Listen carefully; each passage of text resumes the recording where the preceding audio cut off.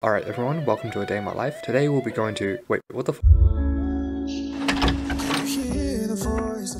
Welcome to A Day in My Life. For those that don't know me, my name is Julian and I'm currently a third year student studying at the University of Melbourne. And fun fact, this is actually going to be about the second time that I'm actually going to my lectures. So hopefully my professors aren't watching. Anyways, it's going to be a very hectic day today, and also it's 9 AM, which means I'm about to miss my bus. So if you're down, let's go. The canvas was never finished, but it's everything we see when we think we're right.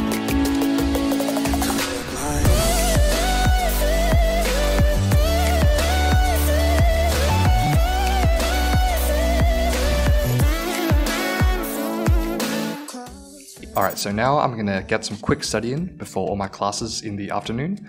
And as you can tell, I'm like a week behind all my lectures by all the green unwatched icons. So that means 2 times speed and ChatGPT.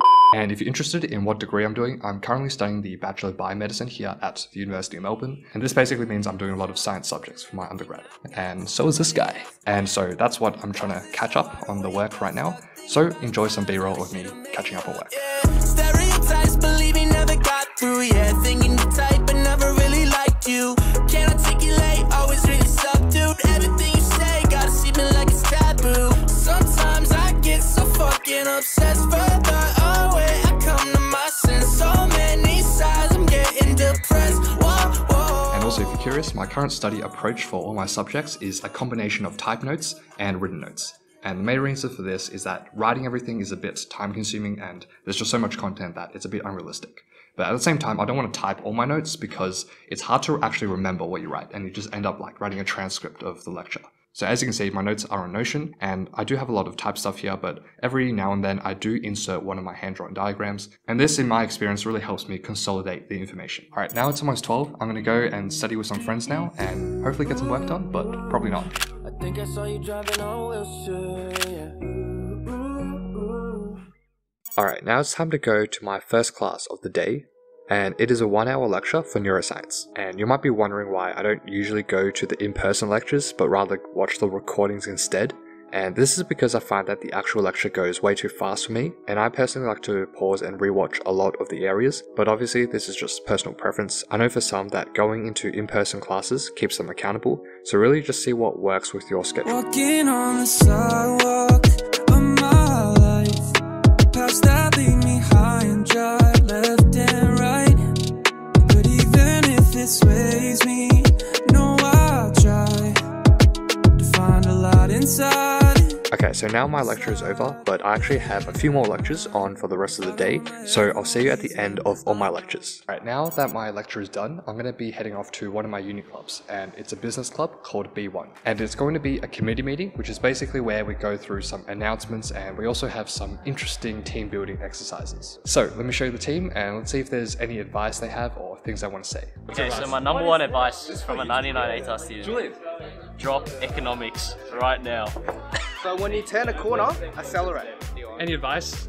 Don't do drugs unless You're gonna get demonetized. Yo, he got me on the record. Yo. Hi.